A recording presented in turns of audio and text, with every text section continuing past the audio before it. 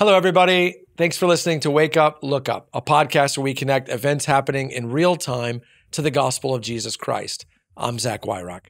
And in today's episode, we're talking about nursery school. And we're asking the question, is college for adults?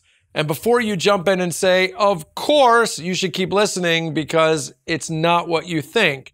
In fact, this comes from an opinions piece in the New York Times just this past week, written by a professor at the University of North Carolina, Chapel Hill, in which she was lamenting two trends in college life that she thinks are destructive, and I agree. The first is that universities are de-emphasizing accountability. Schools are inflating grades so that students inherently have to succeed.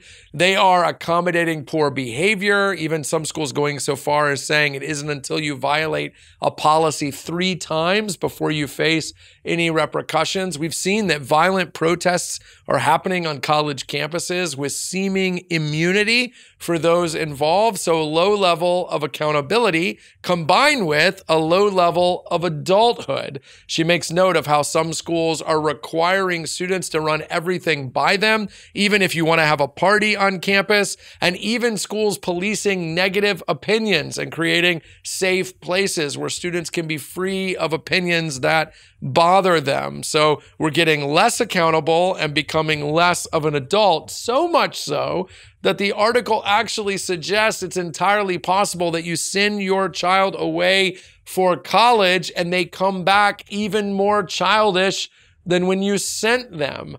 This is a concerning trend for a number of reasons, but let me give you 3 things to think about. Number 1, infantilizing young adults isn't good for them.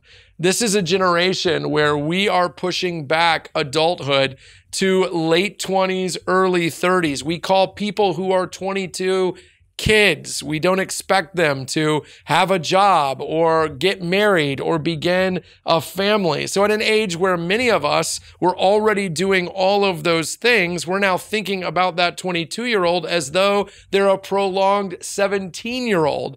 And the consequence of that kind of purposeless, meaningless, attachless life is not that they're happier, but that they're less happy. We've covered this on Wulu. Loneliness, anxiety, depression are on the rise with young adults because when you take away the adult piece, you don't get a happier person, you get a confused, angry child. The second thing, though, is that infantilizing young adults isn't good for us.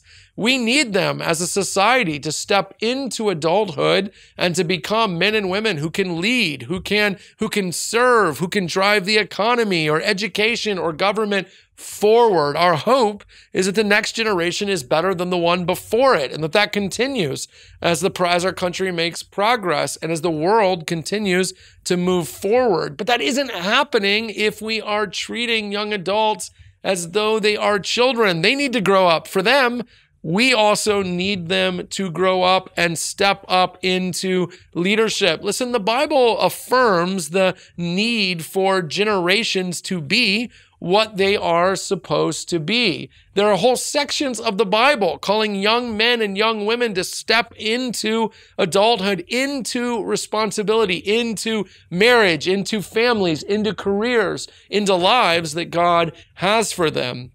Our call should be to help young men and women step into that and not away from that. Prolonging actual living isn't good for anyone.